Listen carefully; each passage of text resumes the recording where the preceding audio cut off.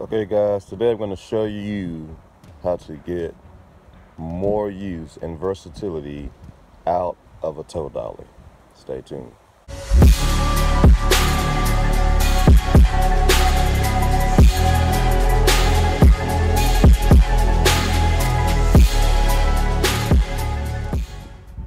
Alright YouTube, what's up? It's another weekend, Saturday, a wonderful 50-degree day. We're out here and nice and messy and rainy and wet, but this is my kind of weather. Anyway, what you're looking at right now is an ultra tow dolly from Northern Tool. This dolly is rated at 2,800 to 3,000 pounds. Plate carrying capacity, that's actually the wheels on the trays strapped down, that's the weight capacity. This is basically what you're gonna get when you go to U-Haul and rent a tow dolly. This is pretty much it. Same parts made from Car Caddy, a lot of other dolly companies, but Ultra Tow's been in the market for quite a while, and Northern Tool was awesome. Go on the website. I'm not being paid by Northern Tool. I get a lot of stuff from Northern Tool. Northern Tool is awesome. But what I'm going to show you today is, for example, if you have a dolly and you have to go get a vehicle and it's a down vehicle that doesn't run on its own power, that is an issue to have when you gonna go use this thing. There's an easy solution. A lot of the dollies have this option. This one in particular didn't have the option already on it. So today I'm gonna correct that. This is a 3,500 pound manual crank winch. This winch is solid steel cable, heavy duty. Can be had for about $50 to $70 if you go on Amazon, and it basically is what you have on a trailer, a boat trailer, but it's solid steel construction. Came with, oh, there you go, nice grade 8 bolts right there. Came with 2 of them. Came with 2 cranks. Got a spare crank just in case you need an extra crank. Pretty simple install.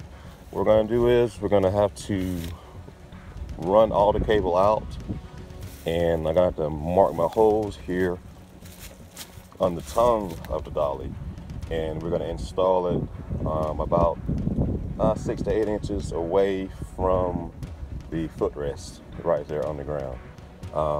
Gonna get it marked up here and drill my holes. I'll be right back. Okay guys, here's the mock-up. We're at about 8.5 inches away from the footrest, and we've got all the cable pulled out. That way we can get access to the bolt holes, and so we can drill and make the holes. All right, I'll be right back. Okay guys, fun fact. When's the last time you've seen a Black & Decker label like that? It was a 7204 type 1.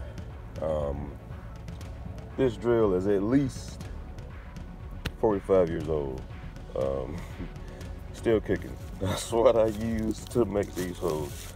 They're in the tongue right here. All right. See what they look like.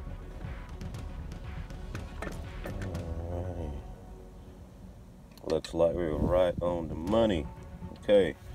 Alright, now we're gonna get the hardware, get it bolted down, and try it out. Alright, right back. Okay guys, I'm back. We got it all bolted up. Got the nuts in, and it is sturdy. It has become a part of the dolly. It is one with the dolly now. I used, instead of using the same washers like I did here on top, I used about a 1/4 inch thick of round cutout scrap from a machine press. It had a 3X hole in the middle. It's a lot larger than the washers, and it kind of gives it more of something to grab onto on the bottom of here. Just trying to think forward, make sure it's gonna be there. It's gonna be sturdy. I gave you some specs earlier about the weight capacities. You're probably saying, well, you know, most cars weigh more than 3,500 pounds.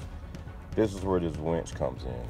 You're not lifting 3,500 pounds. You're pulling. So your car weighs, I don't know, what hell, Scourge weighs 8,000 pounds. Okay, I'm pulling Scourge, so I'm gonna be using 35,000 pounds of pulling, not lifting, pulling. So I can use this winch to pull Scourge, which Scourge is too wide to go in here. But anyway, that's a regular Super Duty 2500 Chevrolet, Jeep, Delta 88, Cadillac DeVille, whatever, big cars. You can pull those cars on the dolly. Like I say, you're not picking them up, you're pulling them, you're rolling them. Not a lot of people get confused when they look for winches, and especially this type of winch, or the hand crank winch. But yeah, that's what that means. And as far as the dolly goes, 2,800, 3,000 pounds, that's, like I said earlier, the tire and engine weight sitting on the dolly, not the entire car, because you have to have a trailer for that, not the dolly. Those front tires or rear tires, however you're gonna pull it, that's what that means.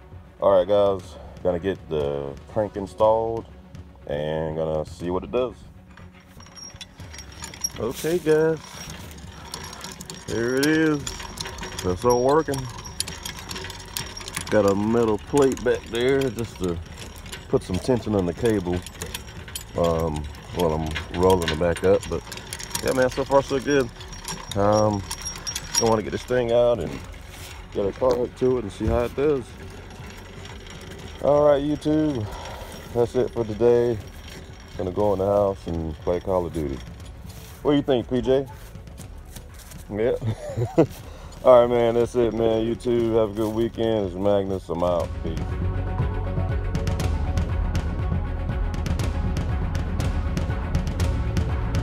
Storm, make it bright like the sunshine. Words paint pics from past tense to future time. In peacetime, I'm still out here on my grind.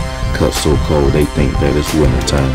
Trials in my lifetime, still Magnus Prime.